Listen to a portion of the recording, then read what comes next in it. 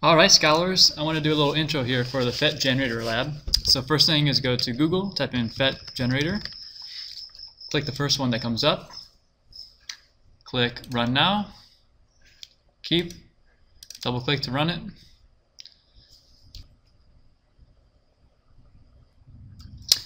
And here we go. First click on the pickup coil tab. You'll see that you have a magnet, and here's a solenoid or a coil of wire connected in a closed circuit with a light bulb.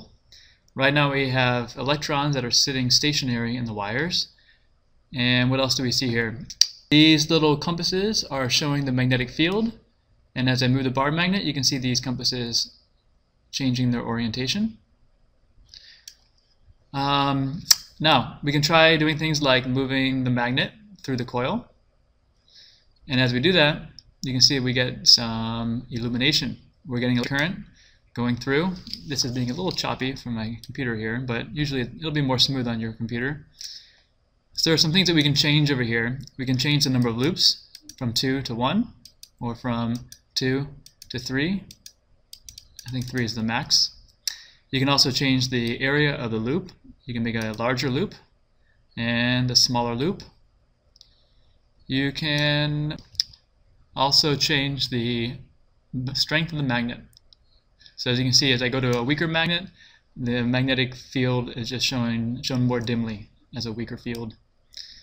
Let's see what else we can do. Show a compass, so we can put a compass in here as well. You can see our compass here pointing south of the compass, pointing along the field lines toward the north. And if I bring it up to here, yeah. Okay, I can also use a field meter if you want to see the strength of the magnetic field.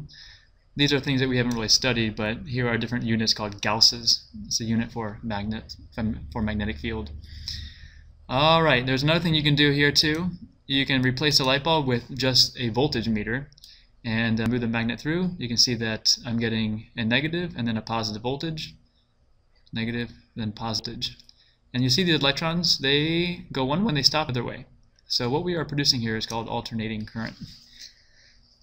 Alright, so with this setup here, I'd like for you to list as many possible ways that you can get the light to illuminate using the wire and the magnet. Alright, when you're done exploring this, then go to the tab called Generator. And you have a similar setup, only this time the magnet rotates. And we can make it rotate using falling water, and this is actually what happens in a hydroelectric power plant. The water held behind a dam is allowed to flow down by the force of gravity, and it spins a generator. And here we can also see the generation of electric current. We can see any current going back and forth. And all those things that I showed you also work here. You can change the number of loops of that wire, and you can change the strength of the magnet, and you can change also the rate at which it rotates. Okay, so using this, answer all the questions that I posed you on the PowerPoint. So that looks like this here, and we'll go over these concepts tomorrow in class in more detail. All right, have a good night.